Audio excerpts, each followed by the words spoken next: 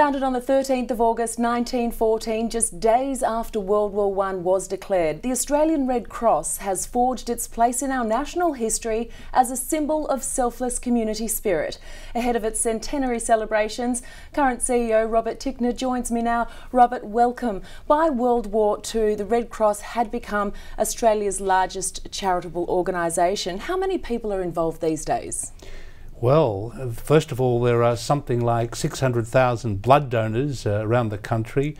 We've probably got 30,000 volunteers and, of course, about 20,000 members. So when you add all that up, and remember that we've got 120,000 people who are regular givers to Red Cross every month, that's a lot of Australians. Yeah, indeed. The Red Cross, of course, is the world's largest charitable or humanitarian movement.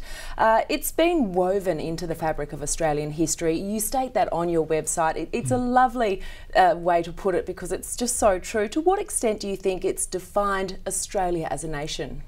Well, I think it has provided an important part of our definition as Australians. You know, I was CEO of Red Cross in 2009 at the time of those devastating Victorian bushfires, and I just really saw Australia at its best. You know, we managed to raise $400,000, which was able to flow pretty seamlessly to the people who had suffered and their families. But of course, the work that Red Cross does goes way beyond blood and disasters. You know, these days you may find and do find Red Cross programs in remote Aboriginal communities. You find young people being involved in a global campaign to create a treaty to ban the use of nuclear weapons because of international humanitarian law principles. You find us in communities working with marginalised young people who've been in contact with the criminal law, reaching out to older people in the community. It's just a massive humanitarian footprint, and that wouldn't happen were it not for our volunteers and our members and our community supporters. If you look at what Australian Red Cross did 100 years ago to what it does now, there's been quite a significant transformation in the work that it does, hasn't there? Well, that's right, but we still do some of the things that we did most of that time, and I've talked to you about the changes and the different programs we now deliver. But I think some things have been very consistent. And one of those things is our commitment to our fundamental principles like impartiality and neutrality. First of all, for neutrality, it means basically that we just don't get involved in party political fights. We rise above that and try and bring people together. And our impartiality really means that we're there for all the people of our country and the people that we work for globally. So it's quite remarkable. You have people working beside each other in Red Cross who may have very different political views or come from a radically different racial or cultural background, or come from a huge disparity in ages. You know, I know people in Red Cross that are valued supporters in their 90s, and yet on the other hand I work with some of the most dynamic 18-year-old people I've ever met. But we all come together because of the love of people and wanting to do practical things, working with communities and people to make life better. The Red Cross does recognise that we live in an increasingly complex world with difficult humanitarian challenges. What's the biggest challenge for Australian Red Cross moving forward? Well, to be frank, I think the challenge of getting the resources necessary to do our work. You know, I make the point that if we had, 500,000 Australians who would give up the price of a cup of coffee a day by, essentially becoming one of our regular donors, our regular givers, by going to our Red Cross website, that is an absolutely massive contribution that people can make if they're not able to be volunteers.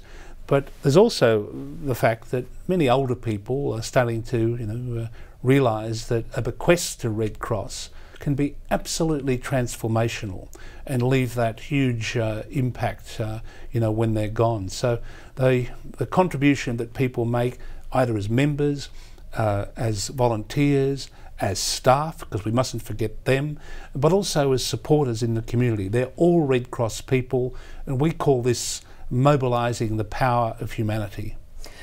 Red Cross says its mission to care for the most vulnerable people in Australia and across the world has never been more relevant. Why is that? Well, you know, if I can be honest, I think that there's a degree of disenchantment in many parts of the world and in Australia too, I think, from time to time, with some of the political process. People want to believe in ethical values. People want to make a contribution to building a better world.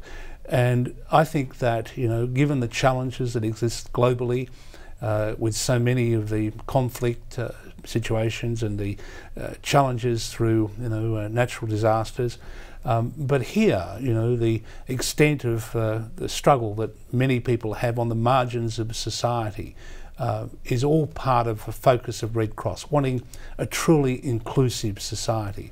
So I'm seeing idealistic people, particularly young people, coming to Red Cross because that emblem stands for something of enormous integrity and substance, and people want that.